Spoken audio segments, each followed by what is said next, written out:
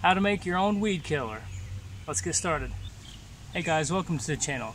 So after a little bit of research, I've seen people use these three ingredients to make their own weed killer. We have distilled white vinegar, we have simple dish soap, and table salt. Alright, for the mixture that we're using today, we're going to use the whole gallon of distilled white vinegar, only a teaspoon of dish liquid, and 1 cup of salt.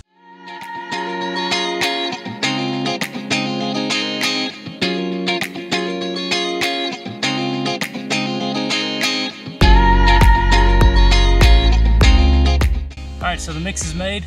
Let's see what it does. Alright, so this is test area number 1.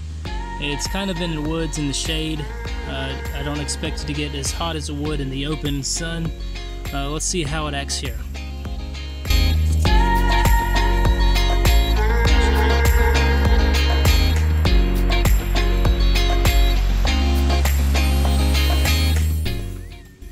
Test subject number 2. When I was reading the information about this mixture that we're making, they suggested using it in full direct sunlight for it to work best. So that's what this is. This is on the driveway. It's got direct heat majority of the day. So let's see what happens.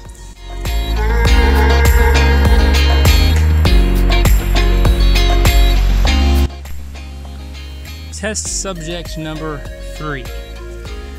I've decided to pretend that this is not a weed and it's a nice garden plant that we want to keep, but there's weeds around it. So I'm going to try not to spray it directly on the plant. I'm going to spray around it to see how well it would do in a garden setting where there's actually plants that you want to keep.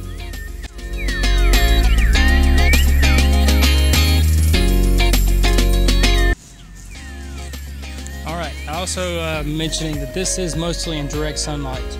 So maybe that'll have a difference, maybe it won't.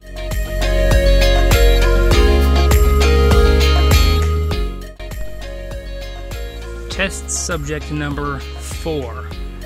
This area has direct sunlight in the morning and in the evening, which is now. It does not. So it does receive the heat of the day, but it's a little cooler in the evening. Let's see if we notice any difference between this spot.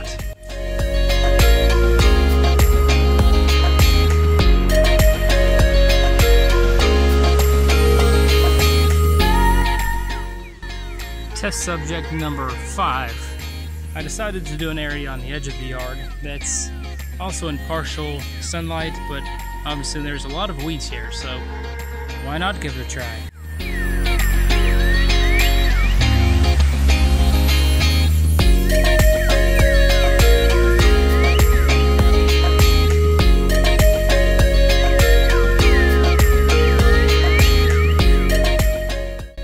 Alright guys, I think that's it for this video. We made our own weed killer. It definitely did its job. I think you can do it too. Like, share, subscribe, and until next time.